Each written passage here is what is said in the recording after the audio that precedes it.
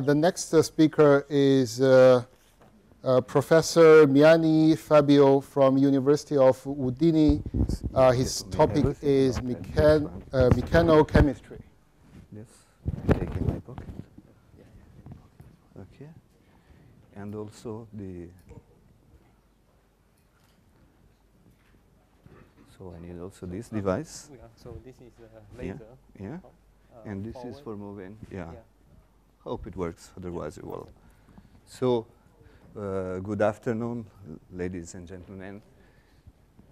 I'm very happy to be here, and not only excited because I'm hosted by Professor Badesha, but I also must thank all the staff. So, when I sent emails around 10 o'clock in the evening, I had an answer in 3 hours, basically in the night. So it was fantastic. There is a lot of young guys that's working here, and I suggest that everybody appreciate this very hard work. So not only the big professor, but all the young guys that are doing a very, very good work.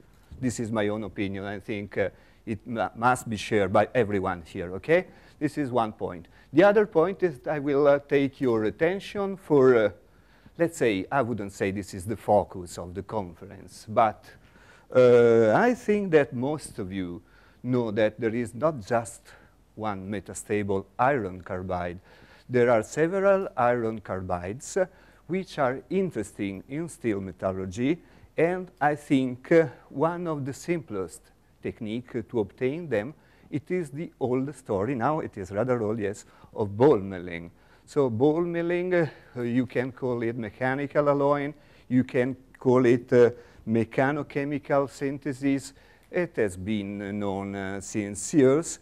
Basically, the American guys, they went on by the work of Benjamin, and you know all the oxide dispersion strengthening. Yesterday, we have been hearing about oxide dispersion strengthening, but basically, the Russian school, it was a little bit more on especially the civilian branch of the academical science, with Boldyreyev, Butyagin, and many other guys, I would say Yelsukov in the recent year. They were more on, say, this special branch of science. So I think that I am not on one side or the other. Actually, I'm a professor of steelmaking, but I am interested in this technique since some 20 years.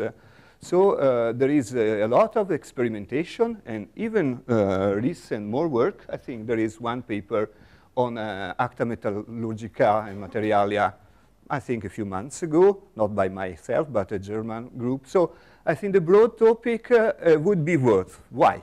To be studied again.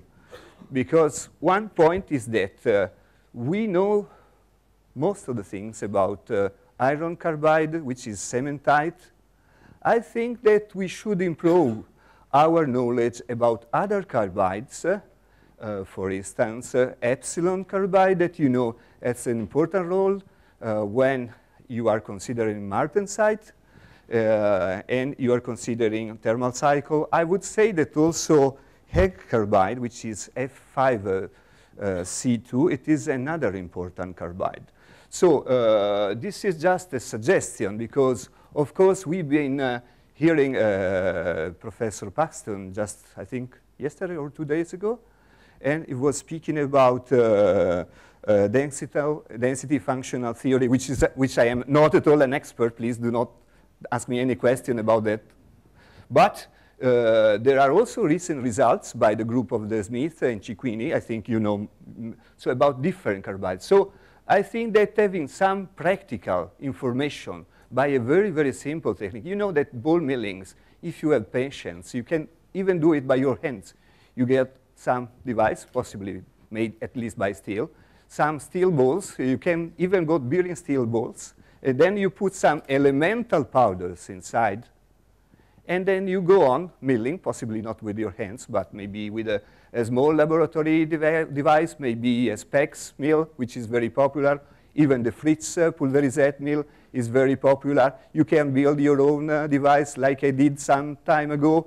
I think I will build another device soon with my students. So let us go on with the story. So basically, you can, is that right? Okay. This was what I telling you. about. And I will present here basically, so mechanochemical synthesis. If you want to call it ball milling, okay, no problems. But the point is that between the alloy and a compound like carbide, there is something which is not black, not white. And so you should consider the whole story. So as for characterization, I've been using here ssbauer spectroscopy. Normally, I don't say the ssbauer spectroscopy. That should be correctly done because, but I will just say ssbauer. You won't bother about it. So I will propose a kinetic approach to mechanochemical synthesis. So very, very simple ideas, because when you go to compare experimental results, it is nice to compare one device with the other. So basically to see which is your own action, you know, with the millionth time, which is a way of imparting energy to your elemental powders. You are not restricted to elemental powders. You can nearly ball mill anything. If you want ball mill, I don't know, salt and pepper, you can do it, but maybe this is more interesting for our topics here. And so I think that, well, there is a wealth of results on ball milling of iron carbon alloys. The whole work was started by Paolo Matteazzi and Gérard Lecaer. I think it was nearly 20 years ago. And I've been working with them. By the time I was a PhD student.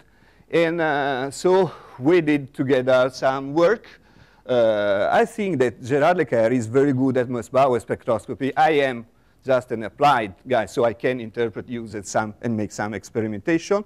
Paolo did some work about mechanochemical synthesis and synthesis of nanocrystalline material. I think it is still involved in some industrial spin-offs and so on of using nanophase powder by this technique.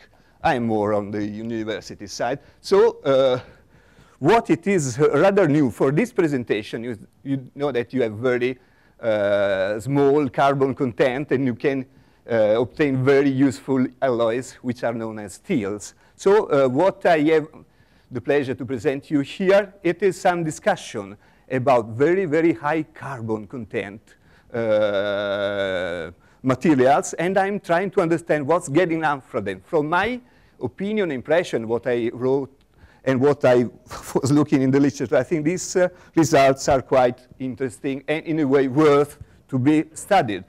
On the other side, I would point out that there is, I would say, for this specific field, there is a tradition that starts from Senator Lecaer Dubois, which is the French school of ssbauer spectroscopy. They have been obtaining a lot of results, and anyone in the fields considering hyperfine field distribution related to those resources. So this is ssbauer.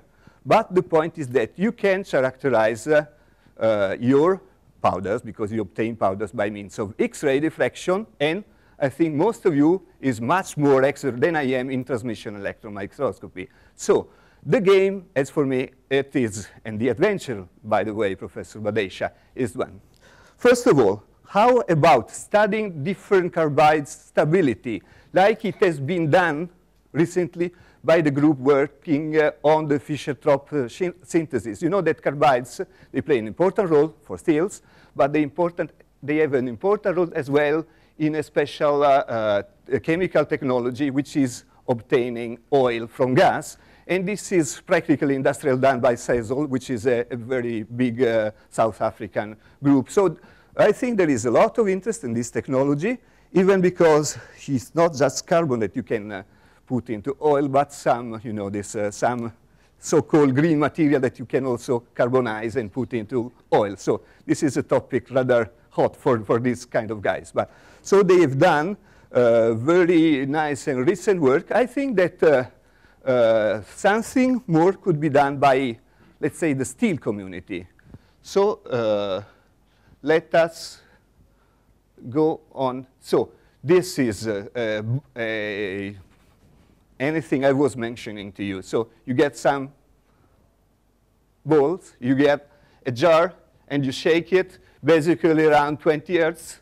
It can be as small as a glass. It can be bigger. you can produce powders in the range from some grams. Typically, a specs mill, it is producing 3 or 6 grams. So you can make some experiments on that. You can produce kilograms with a scaling up. It is rather difficult to produce more than a lot of kilograms with a device, but one never knows about that. So this is quite well known. So I am putting inside the elemental powders iron and graphite, and I am obtaining some carbides. So this is a scale up. So this is a little bit bigger. If you want to, these are maybe, it is not just one ball. Normally there are some 20 balls inside that. So you can just vibrate it, again, around 20 hertz. You have the speed of the balls around some meters. Of course, if you are increasing your or changing your amplitude, you will obtain basically different results. But normally, as the specs mill is a sort of paradigm for small laboratory experiments, this has been done scaling up the things like the velocity in that range. So from 2 up to 5 meters on a second, which is enough to make, yes, another slide. So we did also some other things. The big issue, which I have not solved yet, it is to have a control of the temperature inside the vial. So this was the idea to making a prototype vial, so to make some internal conformal channels so that you can control the temperature inside. I don't think this was really successful. So the topic is that when you have this reaction locally, then you can monitor. You will have a look. This is obtained by the experimental mill, but anything else could be good. So please just consider this BPR. What does it mean? Ball to powder ratio. So it is important to consider the weight of your balls and the weight of the material you are acting on, because basically it substituted in a way the time of milling. So if you are just going with this ball to powder ratio around 18 like that, and you go 10 hours milling, then it would be that if you are using BPR even higher, then you can mill for shorter periods. So this is just a spectrum from ssbauer spectroscopy. I hope that most of you won't be offended, but what you can extract from that. It is quite easy to extract an hyperfine field distribution. So from the previous data, you can extract an hyperfine field distribution and about the model, which was done basically by Lecaer around more than 25 years ago, and that is working for any kind of iron carbide, both in the field of catalysis and both in the fields of any kind useful for the steel science and business activities. So you can extract this superfine field distribution, and well, you got to have some ideas about what's going on. So you will assign.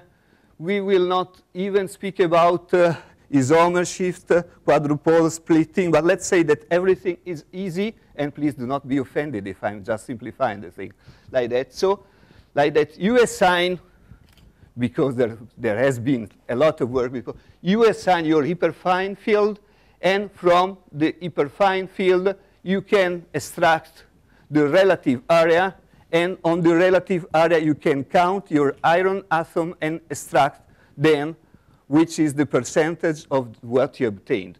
This is just a technique. It is not the only. You can use X-ray diffraction. You can use as many analytical techniques that you want. I think the real tough game, for instance, I have, and I will show you afterwards, I have still many diffraction data, which with much more modern technique like the Ritwell technique and many algorithms your group is using, actually, you can extract information. Actually, the whole thing is a little bit disordered because you have a lot of plastic deformation, so you will have a lot of defects, and you have the formation of carbides. So these are another seen from another point of view, the assignment of the hyperfine field distribution. So once again, you can put that one. Do you understand what I am saying? Maybe not. So I will say it once again.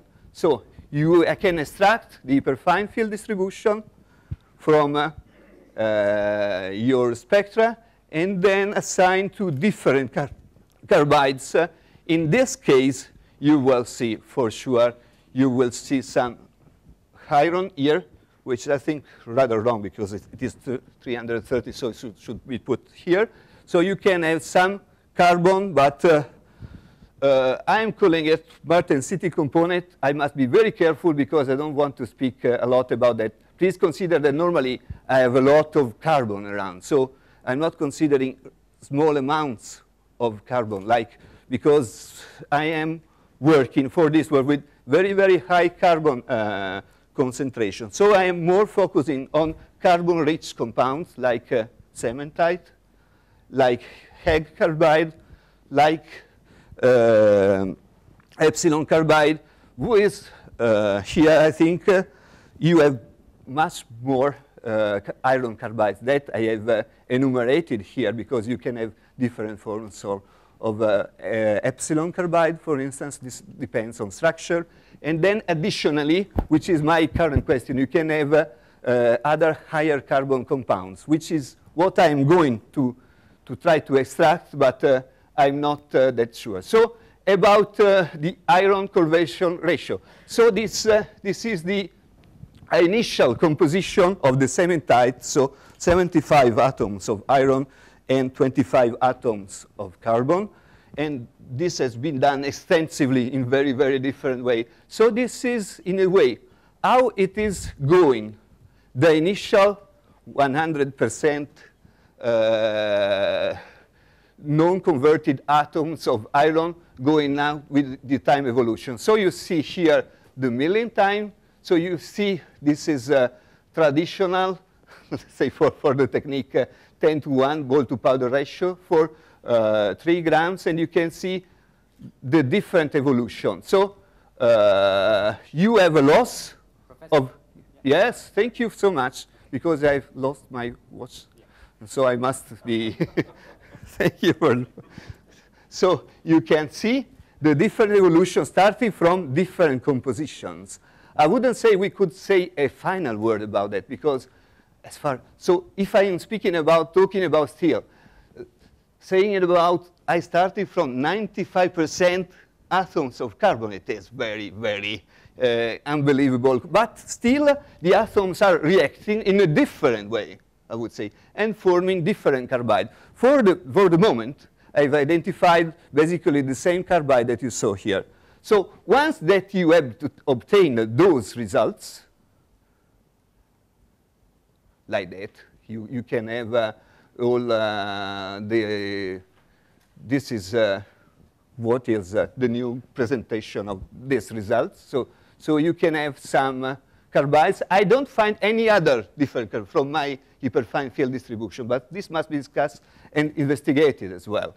This is very, very fine tool because if you use X-ray diffraction, I don't know if I will present them here because I will not have the time, but you will just see a very big broadening about carbon. So you go see carbon, and it's very difficult to extract information from that. So this is another comparison. So these are quite standard results. So you can obtain them. Other groups later on, they have obtained similar results, and it is quite safe to consider that. What it is not so well known, and maybe not well presented here, it is the thermal stability of those carbides. I think this is very interesting because once that you understand you have different carbides, understanding which is the stability, it is important. Of course, these are very plain iron-carbon carbides. They're not those complex carbides you may have in steels, but still it is interesting. And I think this is basically, just 1 hour 1 hour annealing, and then a specific material. You can see that the hyperfine field distribution is changing. So these are the most backward. And so here you see the different influence of different temperatures. I think this would be very interesting to study and to explore in different situations and positions, even because we know something about cementite and the thermodynamic properties of cementite. There is very nice work by German people, but I don't think we had a lot of work about the thermodynamic properties of other carbides, which may be useful not only for this field, but because if you want to use the CALFAD approach, you need to have some data about even metastable phase. So, about my conclusion, mechanochemical synthesis. It is a very simple and elementary technique for synthesizing iron carbides. I think it is worth to be considered by the community of physical metallurgy of steels. And I think that this topic is prospectively interesting for people in the world of, let's say, density functional simulations. And I think also that this would provide some additional data that could be useful, even maybe not key, but for the whole physical metallurgy of steel community. Thank you for your attention. Thanks, Professor Miani. So we're open for questions. Harry? So actually, I think the first principles people have already published the thermodynamic properties of many of these carbides. They should be in the literature. Yes, I sent to your group some Smith and Cicquini group. It is very excellent work from first principle. It is not the only one. I think Professor Paxson will know a lot more, but this is one. You know, in the past, we've been relying a lot on the medium approach and for some experimental estimation with semi-empirical estimation of the enthalpies of formation. Now we have this more fantastic game about density functional theory, and I think that, you know, having both data, I mean, experiments, of course, these are disorder systems, but making some, I think it would be interesting and also, in a way, exciting. The other topic is that maybe is for younger guys that I am. So you have all this ritual approach, and I have a lot of data, and I can provide you, even now, if you want, the all diffraction data, so we can put together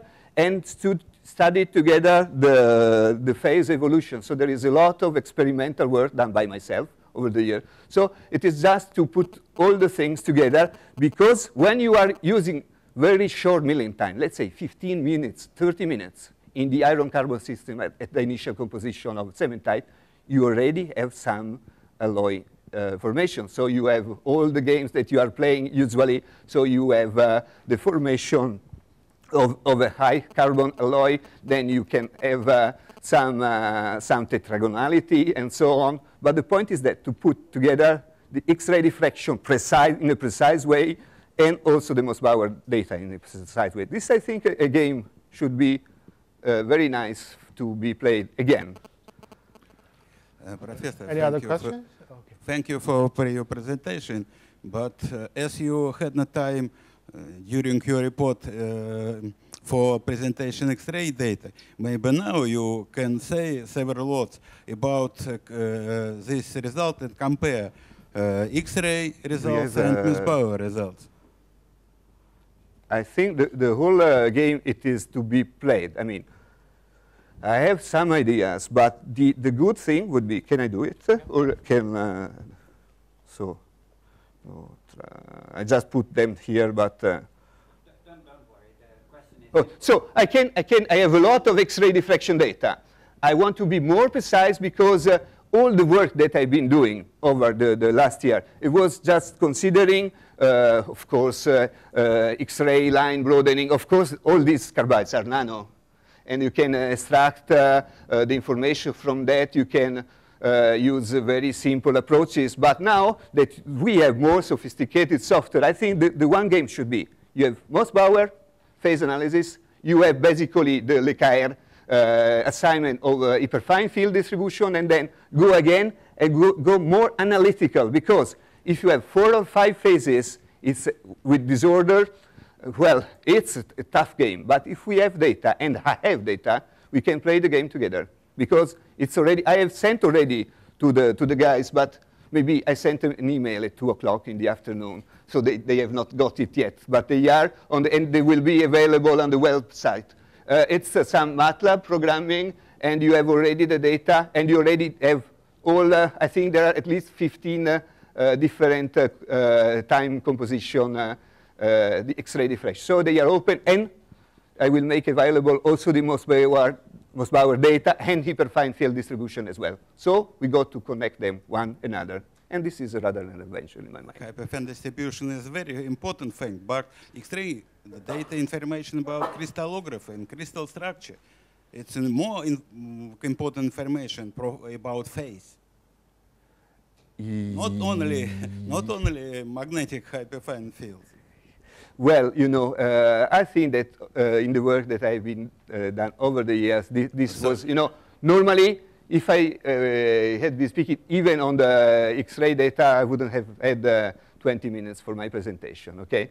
And in any case, I am interested because I want to check whether some other metastable carbides are formed or not. So for this high carbon system, I want to be deeper inside the investigation. Of course, I've already the X-ray data, but I want to. On the other, with less carbon system, I can tell you X-ray work has been done so many times that it is not a problem, okay? And that which confirms perfectly the hyperfine field distribution, okay? But the point is that I want to go more quantitative than I was in the past.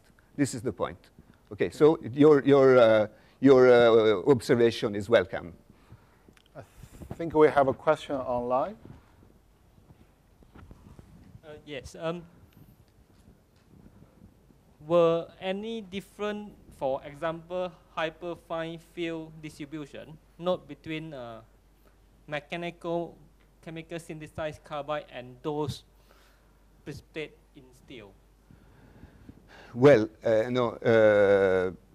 In my mind, those systems, if you are considered just the as-milled powder, they are much more disordered as comparing to steels. So if you are going up with the temperature, now you can have, let's say, more standard and less extended hyperfine field distribution. But this might be compared with some steels, but I think the game is properly interesting for this part of, I think that for steels there are also other more like metallography and so on, so much more important techniques, okay? Is there any other questions?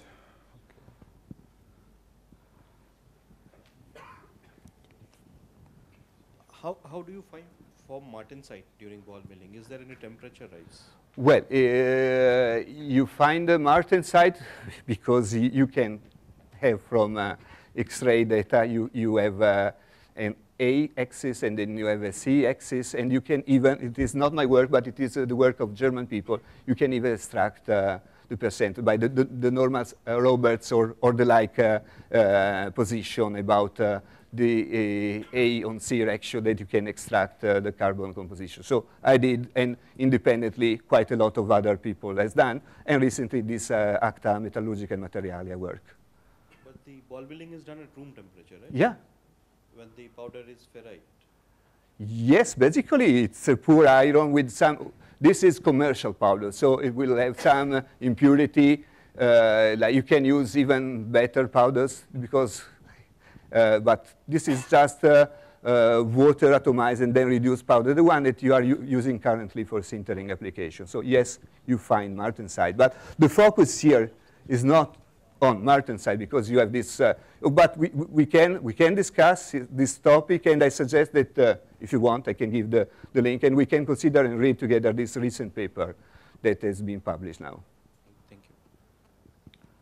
All right, do we have any more questions? If not, let's thank again to Professor Miani. Thank you.